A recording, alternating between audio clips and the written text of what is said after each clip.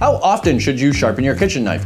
/ how do I know when it's time to sharpen my kitchen knife? What cutting surface are you working on? How often are you using your knife? What are your usage habits like? Are you really aggressive when you're using your knife? All of these things are going to impact how quickly and how dull your knife becomes. Now, we here at Sharp recommend you use two main tools to maintain your edges. One being the whetstone to sharpen your knife and the honing rod to hone your knife in between trips to the whetstone. Once your honing rod is not bringing your knife back to life after say 5 to 10 strokes per side, that's a telltale sign that you need to actually remove material from your knife using your whetstone or sharpen your knife. When I was cooking professionally, I would sharpen my knives every day using a high grit whetstone in the 4000 grit range. I found that this allowed me to keep my knives razor sharp all the time. I removed little to no material every time I was doing it, and I was spending very little time sharpening my knives. Now, me cooking professionally, I'm probably chopping 4 to 5 hours a day. This is roughly going to equate to probably around a month's worth of chopping for your average home cook, so take that into account.